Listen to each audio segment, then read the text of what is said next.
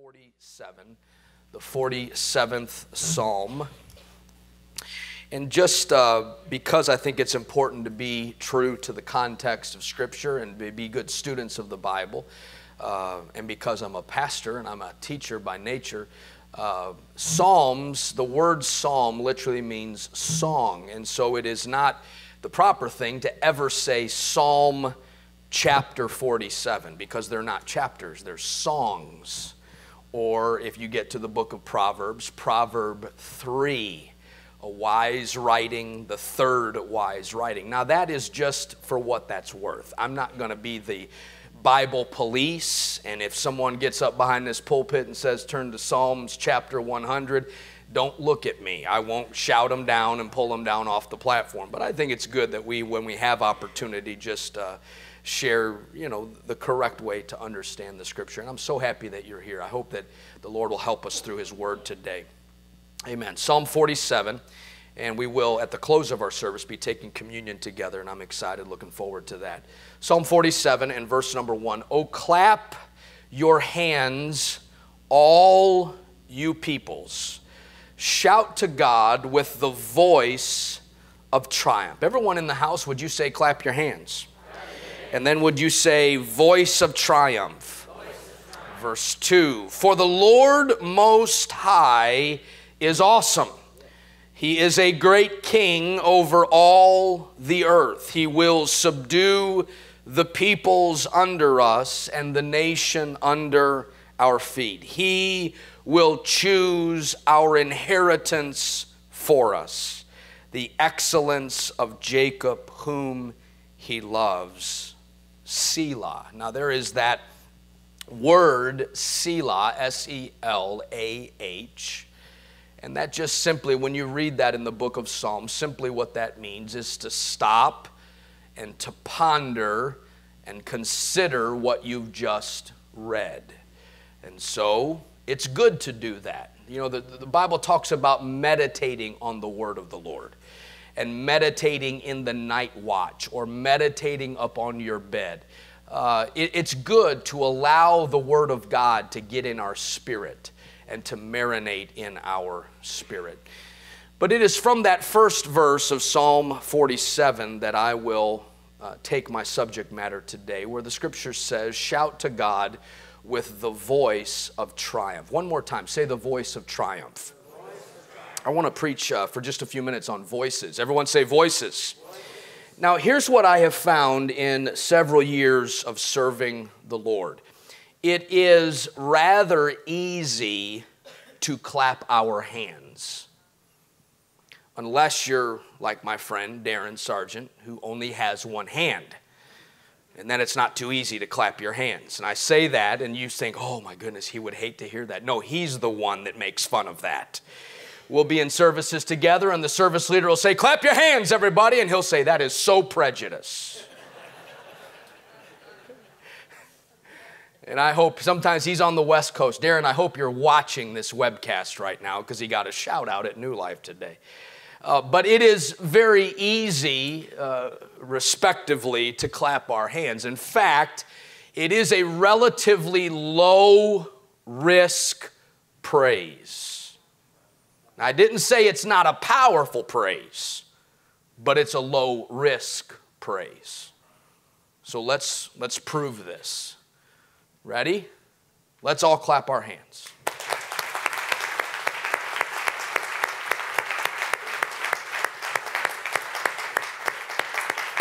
Very good, very good. Did that feel good? Okay. Some of you clap loud, some of you clap soft.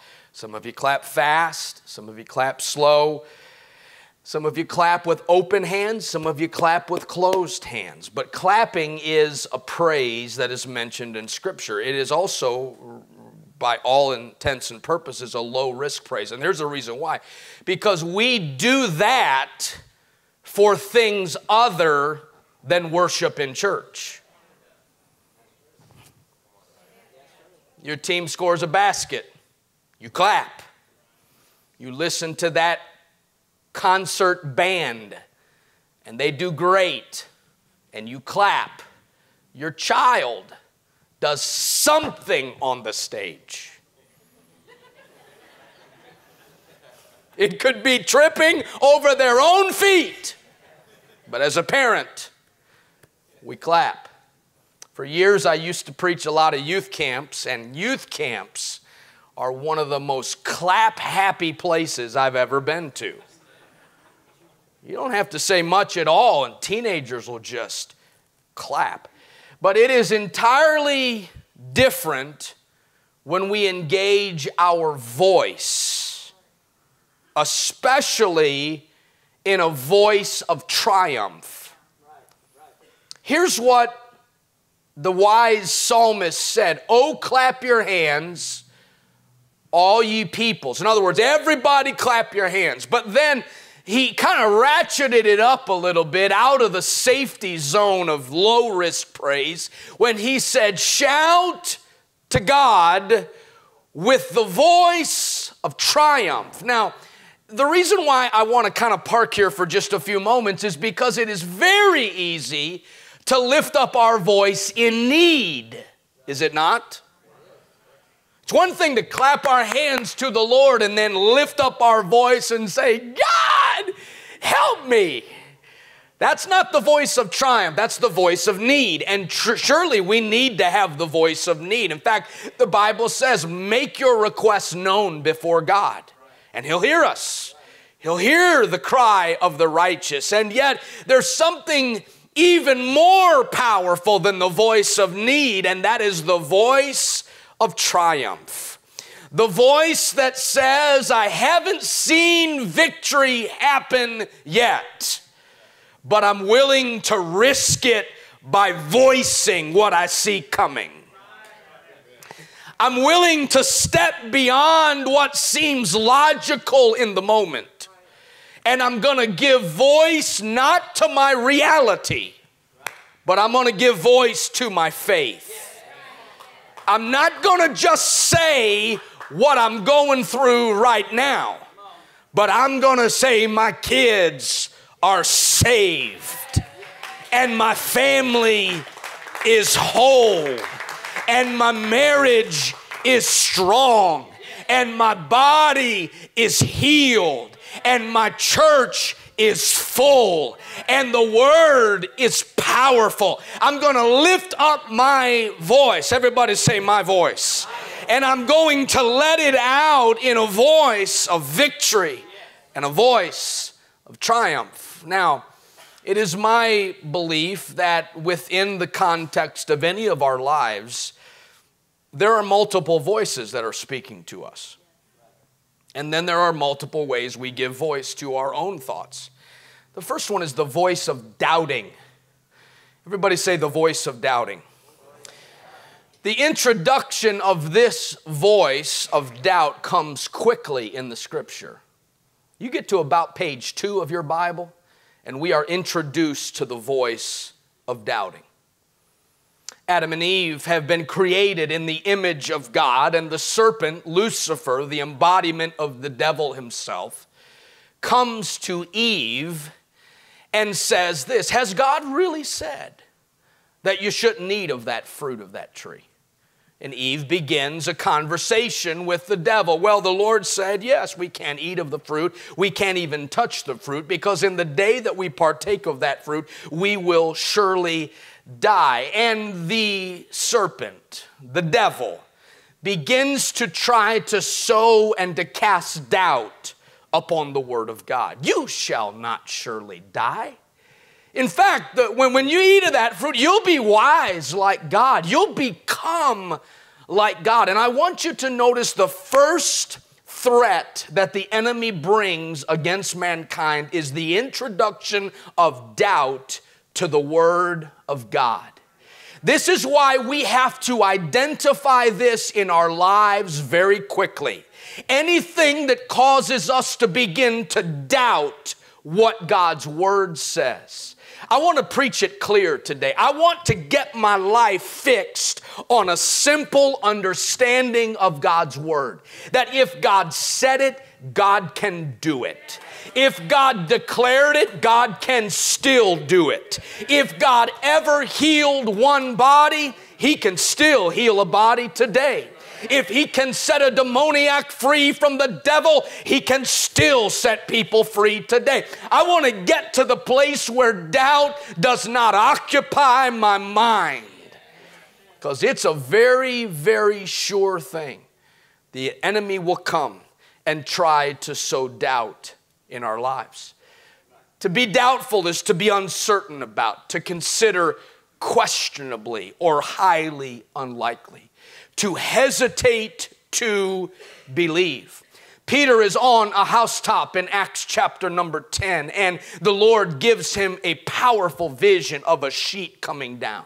And on this sheet, as portrayed in Acts 10, are all sorts of beasts, both clean to the Jewish faith and unclean to the Jewish faith.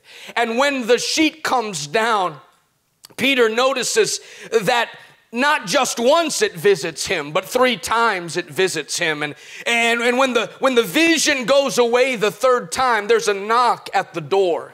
And he inquires as to who is downstairs, and they come and tell him there are men from the house of one named Cornelius, and they are here. Cornelius was a Gentile. He wasn't under Hebrew covenant. And they're here, and they want you to come and preach the gospel to them. And the Bible says that Peter rose up after seeing this vision of unclean animals, and the Lord saying, rise, kill, and eat. In other words, partake of something that is considered unclean. Peter rose up, and the Bible says he went with them, nothing doubting.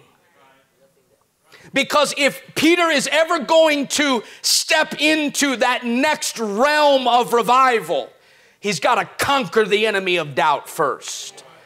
If Peter is ever going to push past the way it's always happened, he's going to have to push past doubt. If Simon Peter is ever going to become the great man of God that opens up salvation to every Gentile, every non-Jew, he's going to have to come against doubt. So let me say it here clearly. If we, and I believe we are on a journey to great revival, but if we're ever going to get where God wants to take us, we're going to have to do war against the spirit of doubt. If we're ever going to see the great blessed promised land that God has for us, we're going to have to square our shoulders back and say, Lord, it doesn't matter how long it takes. It doesn't matter who goes or who doesn't go. I'm in this thing with you. I am conquering the spirit and the attitude of doubt.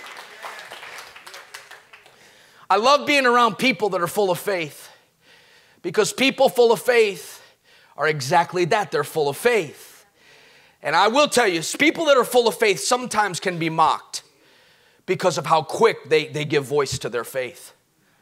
I never will forget years ago when Brother Billy Cole, who was a great prophet of the Lord, and he began to take trips over to Ethiopia and Africa, and would see marvelous things happen. I remember one particular crusade that I heard of. I had many friends that went on these trips to Africa with him, and I remember hearing reports of 100,000 people in one service receiving the baptism of the Holy Spirit. Let me just back up and say that one more time. 100,000 people in one service receiving the baptism of the Holy Spirit. I watched video clips of this crusade, and as far as you could see in every direction, there was a sea of humanity. And the Holy Ghost began to fall in that place.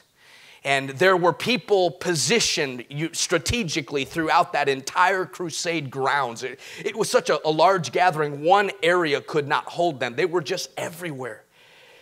And the reports started coming back to North America. 100,000 people filled with the Holy Ghost in one service.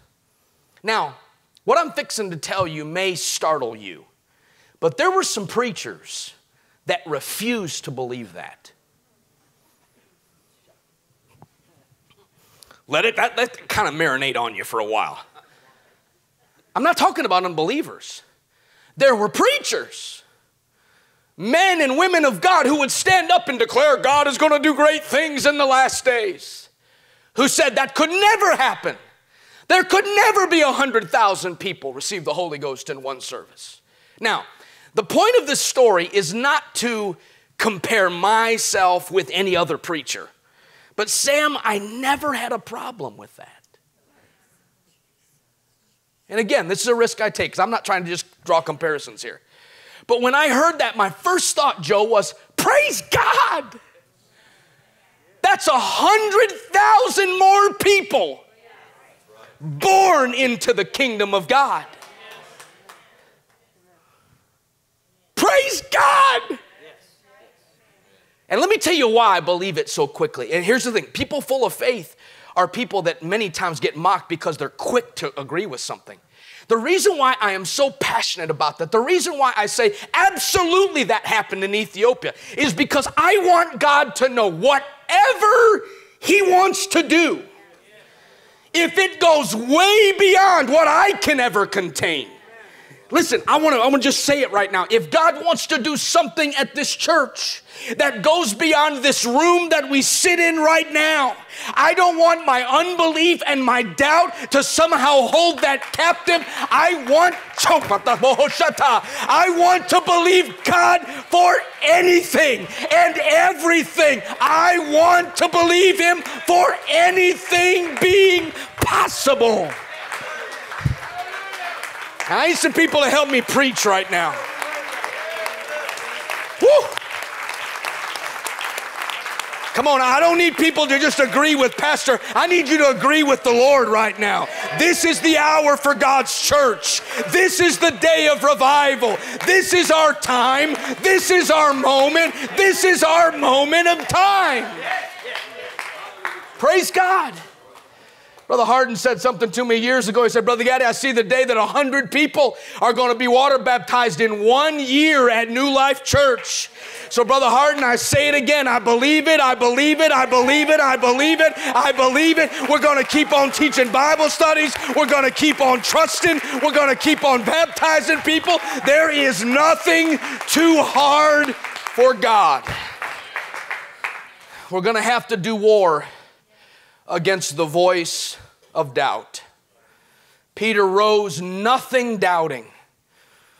See, people that struggle with doubt say that sermon can't be for me. I'm too far gone. I've stopped too many times in living for God. That's why Paul said to the men present in 1 Timothy chapter number 2, I would that men lift up holy hands without doubt. Because there are some things about God that cannot be reasoned in rational terms. So we have to park our insecurities and fight against the spirit of doubt. Everybody say, identify it and shut it down. Amen. I'm not just talking about the voice of doubt that we hear, but the voice of doubt that we speak. Look at somebody and say, that's not almost right, that is right. The voice of doubt. There's another voice, very powerful in Scripture, and that's the voice of wonder. Luke chapter 24 and verse number 12. It has been noised abroad that something has happened at the tomb. And Luke 24 and 5 says, they were afraid and they bowed down their faces to the earth and they said unto them, Luke 24 and verse 5, why seek ye the living among the dead? I want you to see this. How many of you have your Bible? Hold your Bible up if you got this. If you don't, I want you to see it. If you do, look at it. If you don't, we'll put it on the screen. Luke 24 and 6. Here's what the angel said. He is not here, but risen. Remember how he spake unto you when he was yet in Galilee, saying, the Son of Man must be delivered into the hands of sinful men and be crucified, and the third day rise again. And they remembered his words and returned from the sepulchre and told all these things unto the 11 and to all the rest. Look at the 10th verse. It was Mary Magdalene and Joanna and Mary the mother of James and other women that were with them, which told these things unto the apostles. And their words seemed to them as idle tales, and they believed them not. What is that? That's doubt creeping in. Then arose Peter and ran unto the sepulchre. And stooping down, he beheld the linen clothes laid by themselves, and departed, watch what the word says, wondering in himself at that which was come to pass. Now, I want you to see the conflict here. On one hand, all of the other apostles are saying, that's an idle tale. You really spent too much time last night not sleeping. But you've been drinking. You sure you're okay? Because what you are proposing, that Jesus is alive, that's just an idle tale. I saw him die on that cross. I watched them take him down and put him in that tomb. That's just an idle tale. And yet Simon Peter, while everybody else is hearing the voice of doubt and speaking the voice of doubt, Simon Peter begins to wonder.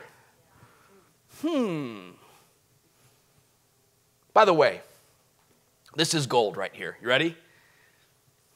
I don't know how you're going to write this if you're taking notes, but every great altar experience starts with,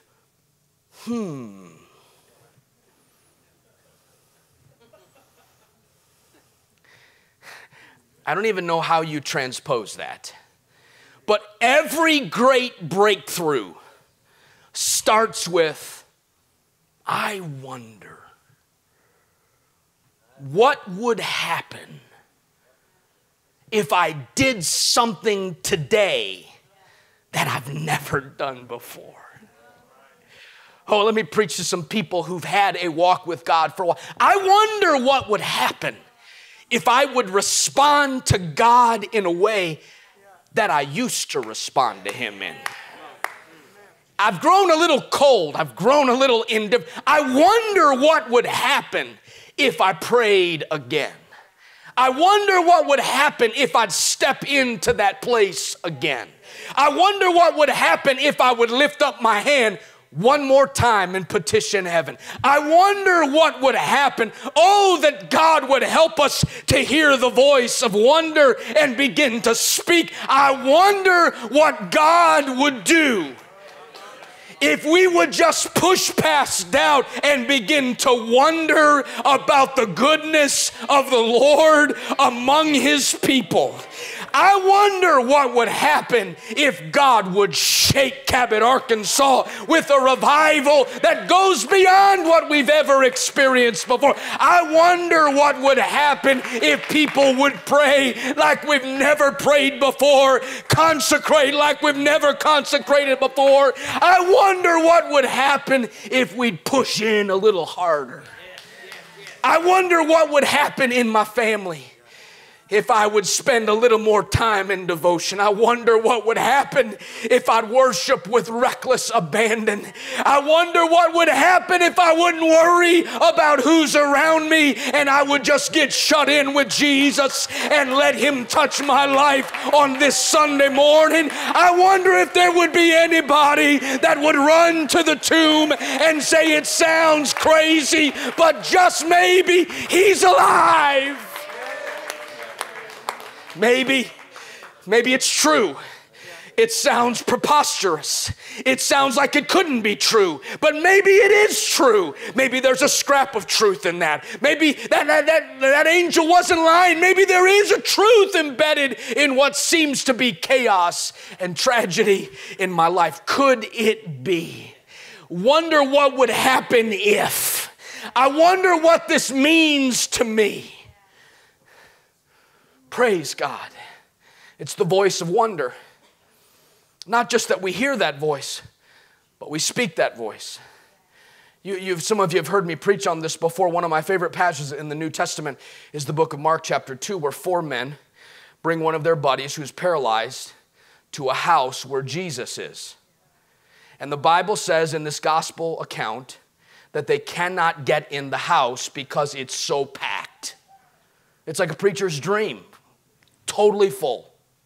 Can't get another person in the house. Literally can't get another person in the house.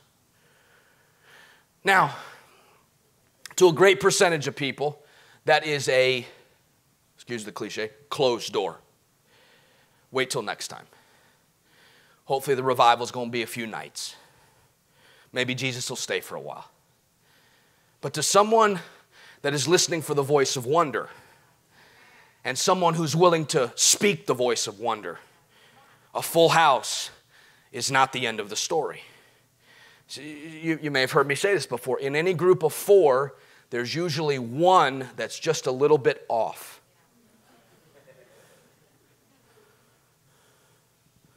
So look down the row right now.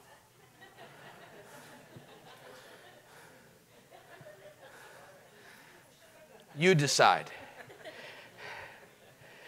See, in any group of 4, there's 3 that think logically.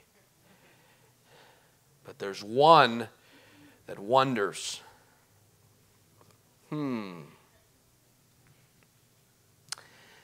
I wonder what would happen if we'd break a few rules. Hey, this isn't even our house. I know it's not our house. I'm not worried about that right now. It's better to ask forgiveness. You ever met anybody like that? It's better to ask forgiveness than permission. I don't see in the Bible, Josh, where the guy that's just a little bit off knocked on the door and said, with your permission, we'd like to climb up the side of your house. And then with your permission, we'd like to rip the roof apart. Would that be okay with you? See, here's the thing. Oh, I feel dangerous right now. There are too many born-again, Holy Ghost-filled people, far too intimidated by the enemy. I'm just going to sit here, and hopefully the spiritual lottery will catch up with me one day. My number will come up, my name will be called, and I'll get a breakthrough for my family. Come on, Jesus. Every Tuesday and Saturday at 9:59, the balls are mixed up in the hopper.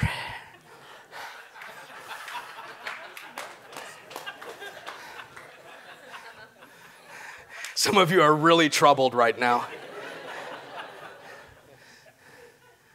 If you don't believe that, go down to this gas station and look at the poster on the wall. But it's so easy to get intimidated. I'm just going to wait. I'm going to bide my time.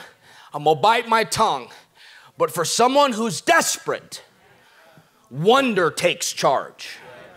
I wonder what would happen if we would kind of bend the rules here for just a moment. I wonder what would happen if we decide to climb up on this shutter right here and try to invent something.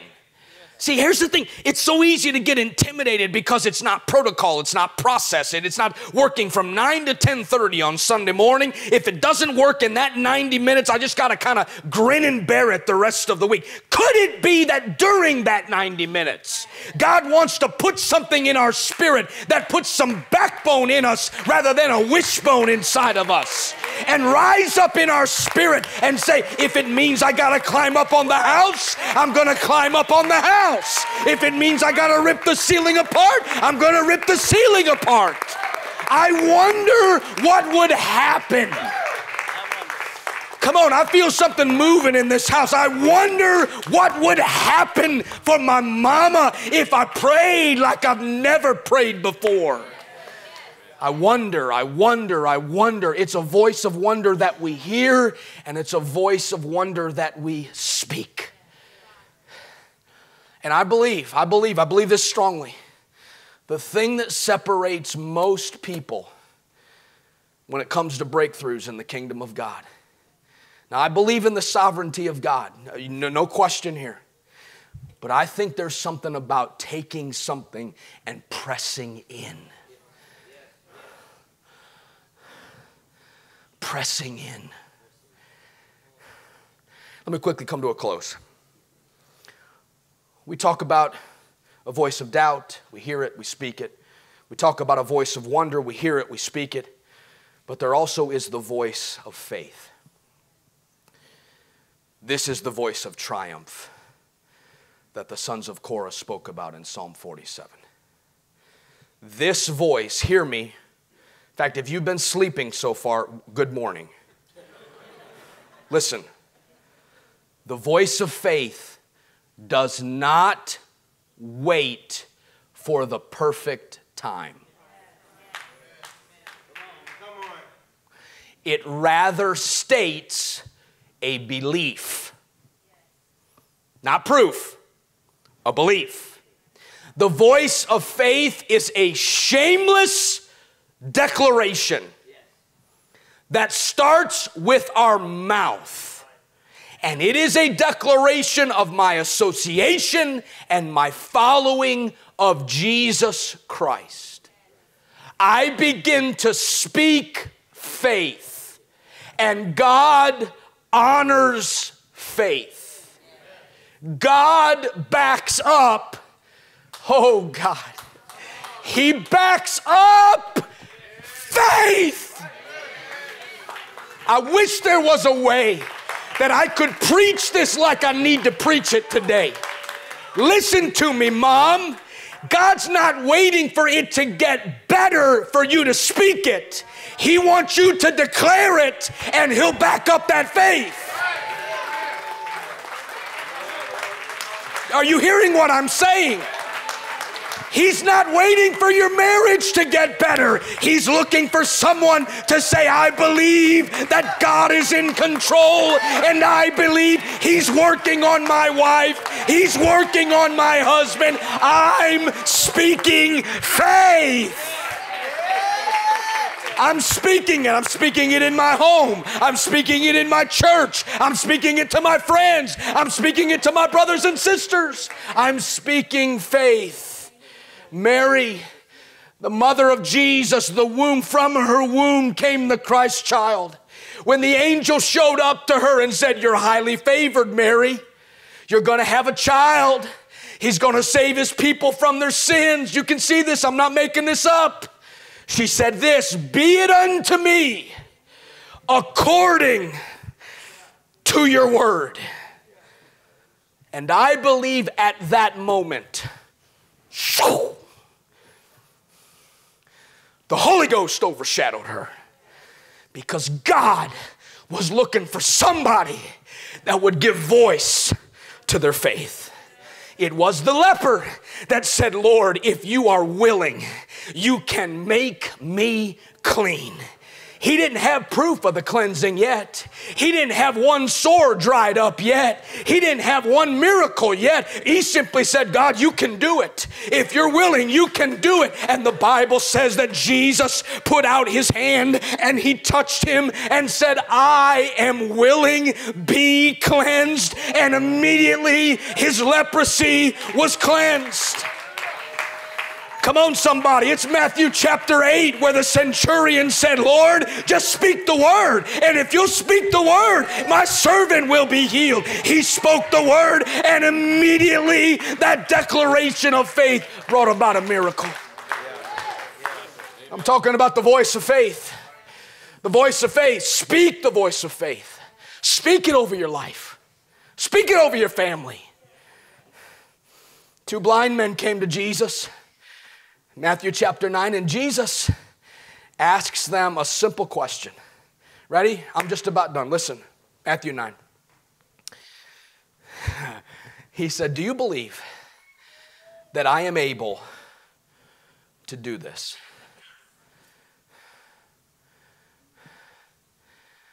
You know what they said? Now, everybody, buckle your seatbelts. This is deep. Here was their reply. When Jesus said to the blind men, you believe I'm able to do this? Here's what they said. Yes, Lord.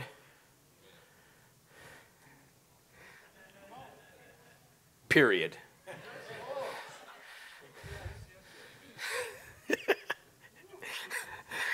John, you and I are going to have revival. I know you're tracking with me today. I may just come over here and John and I will preach together today.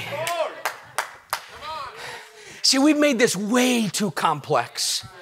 Jesus, the great Messiah, the miracle worker, the one incarnate in flesh, is standing here today. And He's simply saying, Tammy, do you believe that I'm able to do this? And I would to God there'd be people in this house that wouldn't get into an explanation mode. Well, well, God, you see, you'd have to do this and I wish there'd be some people in here that would get an affirmative spirit that would say, oh, yes, Lord. Oh, yes, Lord. Joe, do you believe God is able to touch your sister? Oh, yes, Lord. Tim Gaddy, do you believe God's able to reclaim your sister? Oh, yes, God. Brother Isaiah, do you believe God is able to heal to the uttermost? Yes, Lord. Yes, yes, yes. Come on, Holy Ghost. Come on, it's the voice of faith. I feel an unction from the Lord. Is God able to heal your prodigal children? Yes, Lord. Is God able to restore? Yes, Lord. Is God able to baptize? Yes, Lord. They spoke the voice of faith. Come on, if you got an unsaved prodigal loved one, I wish you would say, yes, Lord. I wish you would lift up your voice right now and say, God, I believe you are able.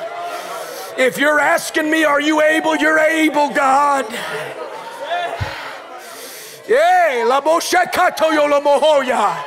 Come on, somebody, give voice to your faith. Give voice to your faith. Give voice to your faith. Praise God. Praise God. Praise God.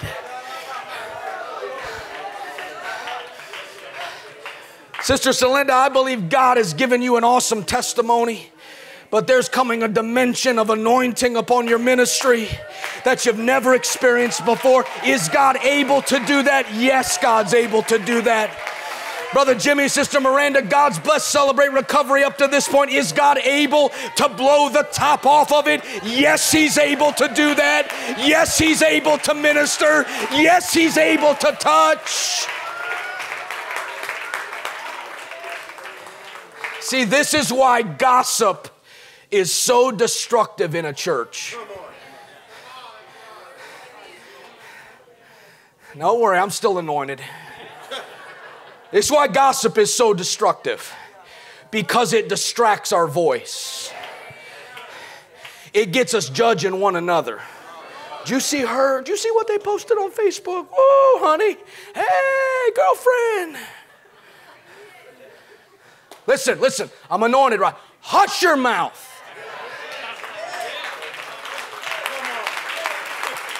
Zip it.